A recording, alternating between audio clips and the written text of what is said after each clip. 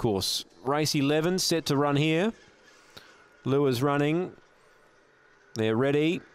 Racing. Time Striker began well. Aston Sapporo tried to crunch down and does do that and found the lead now from Filthy Phantom, who copped a check. Crown Simba, the bolter, went to second. Then Time Striker. Filthy Phantom recovering from Andy Time and redeveloped, but Aston Sapporo waved them goodbye. Raced away, wins by 6. I reckon the bolter, the 100 to 1 pop, Crown Simba grabbed second from Time Striker in a photo.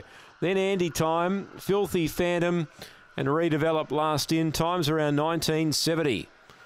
Number 8, Aston Sapporo, best back runner wins. Yep, Crown Simba, the roughies, got second.